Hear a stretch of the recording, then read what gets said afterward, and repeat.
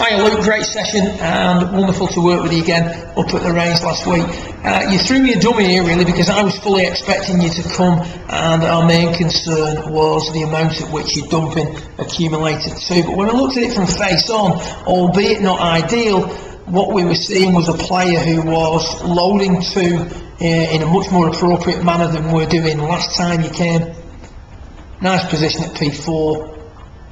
Certainly not dumping the wrists excessively at that point. We can see that the right elbow is very visible, which is a telltale sign. We know that the hands are shallowing too much.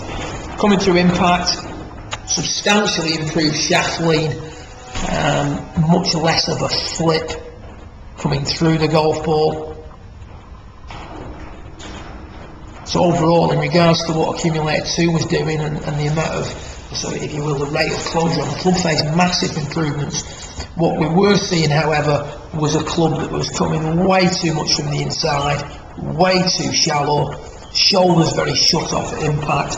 It's got push, hook, and not much club head speed written all over it.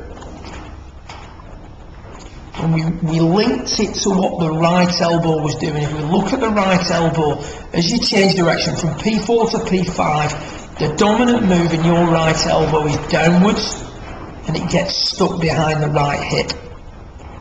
From there, it's nigh and impossible for you to turn through it hard enough, and you tend to get stuck under, club very shallow to the ground, etc, etc.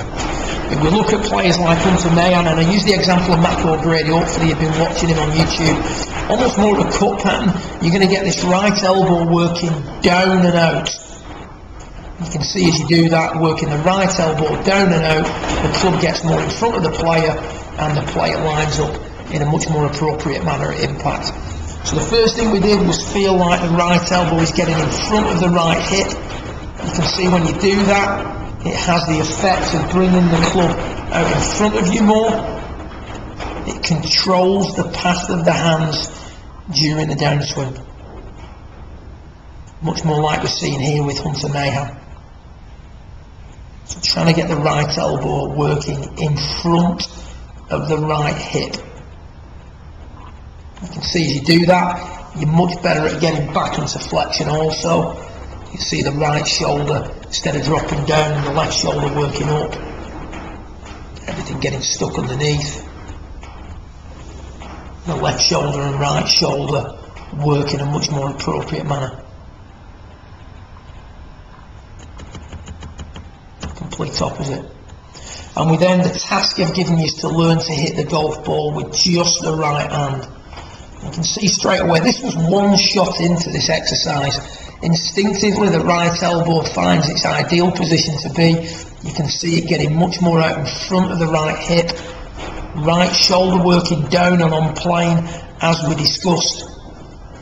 You were saying that the feeling you had when you were doing a certain drill was that that right shoulder worked down and out, as opposed to down and behind you, if you will. Everything lining up in a much more appropriate manner to hit the golf ball at P6. So the key here, this has got to be worked in. Look, we had the discussion at the end of your session.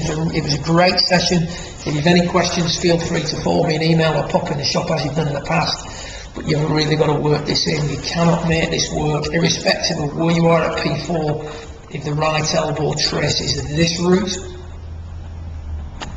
when we need it to trace this route.